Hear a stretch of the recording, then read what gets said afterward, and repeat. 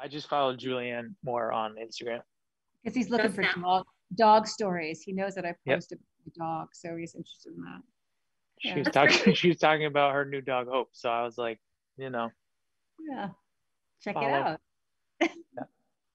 Well, do that actually works perfectly for my first question was what is the highlight of working together? It sounds like dogs on Instagram, but I'm sure with the message of hope and everything in this film that you found some other things to bond over. Julianne? We didn't see each other at all during the making of this. This is actually our first encounter, which is why maybe he's following me on Instagram and we're talking so much about our dogs. We're so excited to be even together virtually.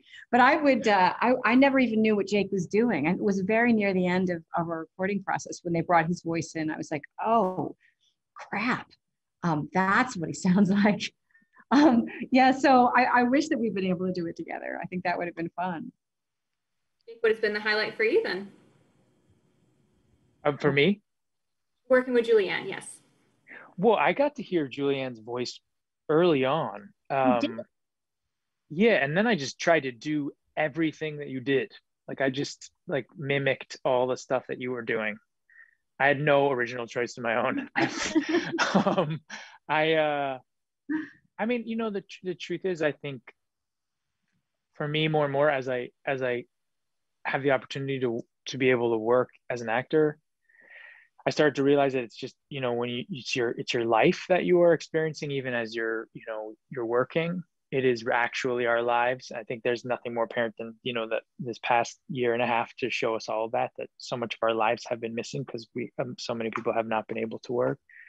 But I think being with someone in person and being with someone who you enjoy and who you like, and Julian happens to be someone that I do actually, and we have met up at different times, randomly been on planes together, Yep. like sat next to each other at different times. So and it's actually been enjoyable.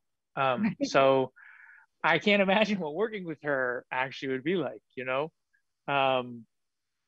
yeah, I mean, I just, I was just happy to be in a movie with her, and I think that it makes the film just a better film when she is in a movie. And so I like being in good films, and so Well, here you are. Good films, good company.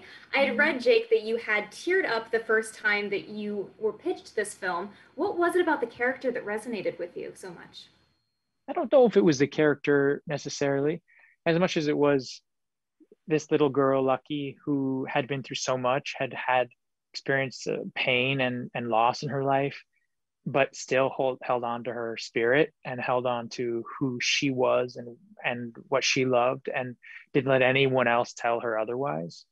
And it really reminded me of my nieces and the children I know in my life and what I want for them, which is just for them to be themselves, regardless of what anyone tells them or tries to put them in a box or, tell them they shouldn't be, that they should just be themselves and follow that forever. And I think that's what moved me so much about it.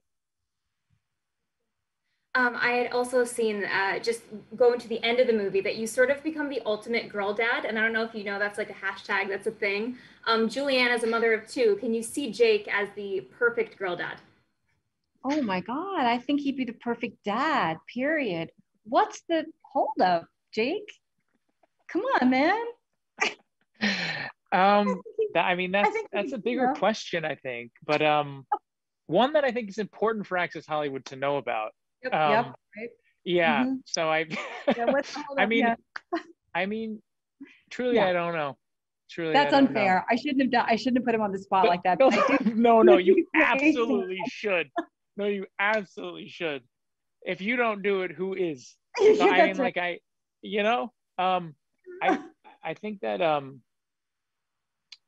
it's getting to be time.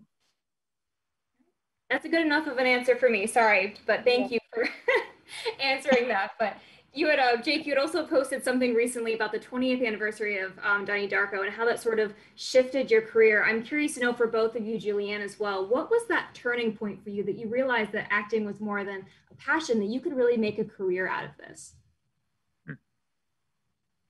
Is that for Julianne? Sure, either of I'm you. interested in Julianne's answer, not mine, Well, frankly. I don't know that. I mean, the thing about what we do for a living is that it never feels quite guaranteed. You know, we're freelancers in a sense. So, you know, you feel like every job that could be the end of the road. And so I'm always surprised that it keeps, I'm grateful. I'm always grateful and surprised that it keeps going. But I do think that the very first time I got a job that I was on a soap opera at the very beginning of my career, and I couldn't believe that I got a paycheck at the end of the week. And it was like a real paycheck, like I could live on it. I didn't have to wait tables at the same time. I think that was a revelation for me. I was like, wow, this is a real job. It's a real job. It's pretty exciting. Did you splurge on anything on that with that paycheck? Rent. All we need, a roof over our head.